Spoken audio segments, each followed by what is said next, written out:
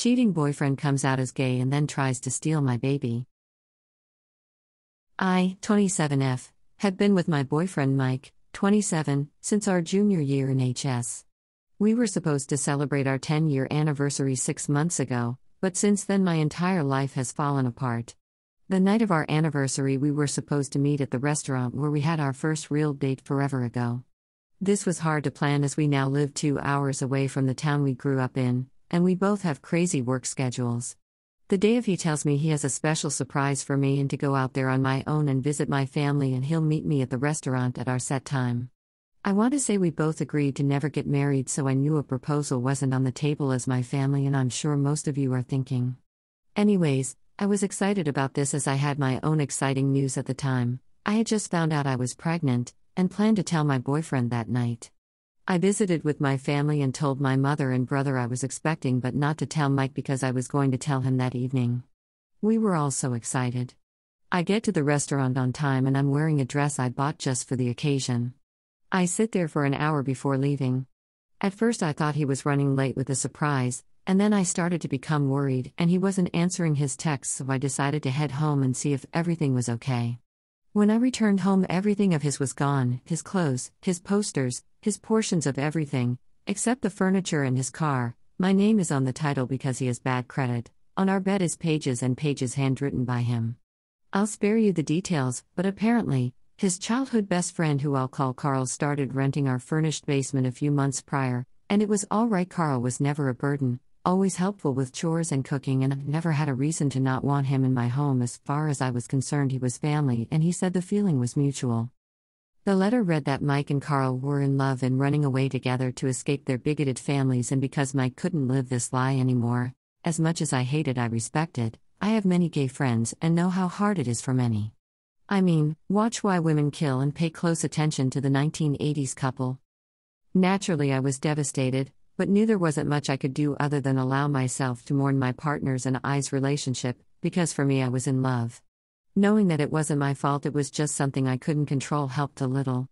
My family called many times that night to see how the dinner went because they wanted to know how he reacted to the news of me being pregnant, and they don't understand our no marriage deal and were always hoping he'd buck up, but I ignored all calls.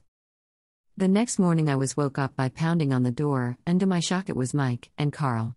I allowed them inside, asked if they'd forgotten any of their things, and asked if there was anything we split they'd like to talk about taking, as there were a few things around I figured should go to them, such as of the furniture sets from the living room or the basement where Carl was previously staying, as I imagined they were in a new apartment and needed these things. What happened next shocked me. Mike cut me off with a hand up and asked how far along I was. I asked who told him, and he said it doesn't matter how he knows, just that he knows and that he wants to be a part of the child's life. I said of course I planned on involving him, as it was his child too after all. He then stated that he and Carl wanted to stay in the basement apartment until I gave birth, and at which point he and Carl would be moving upstairs and I could have the basement until I found a better place. I asked why in his right mind I should give them my home, and they said so that they could raise their baby together without his past there to ruin it. I laughed out loud, which really pissed him off. He said I know they can't have kids together and that the least I could do for stealing the last 10 years of his life was to give him his baby, since I could always just go have another one. I was appalled by this and said I sympathize that they can't have their own children together, but that gives him no right to take mine from me. And that I could say he stole the last 10 years of my life too, but I actually loved and planned a future with him. Meanwhile, all he did was lie when he could have left amicably sooner and saved us both the trouble. I didn't force him to do anything, and he's out of his mind for thinking I owe him my child.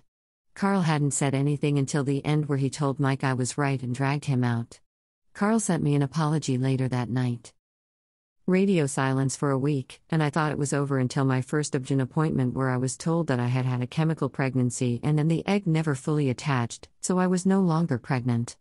This hurt, but was honestly a relief, because now I wouldn't have to do custody with my ex, who I never wanted to see again. I told only my mother and brother. Mike showed up same day, screaming and pounding on the door, insisting I aborted the child just so he couldn't have it. At one point he tried kicking down the door, so I called Carl to come get him. Surprisingly, Carl showed up with the police and had Mike arrested. Carl stayed until after they all left, to which point we spoke through the door. He said he's sorry for everything he's done to me and he's sorry I lost my baby, We ended up talking for a while before he said that Mike isn't the same man anymore and he's very verbally and physically abusive lately and uses the excuse that he can finally take his anger out properly since Carl is a man and can take it.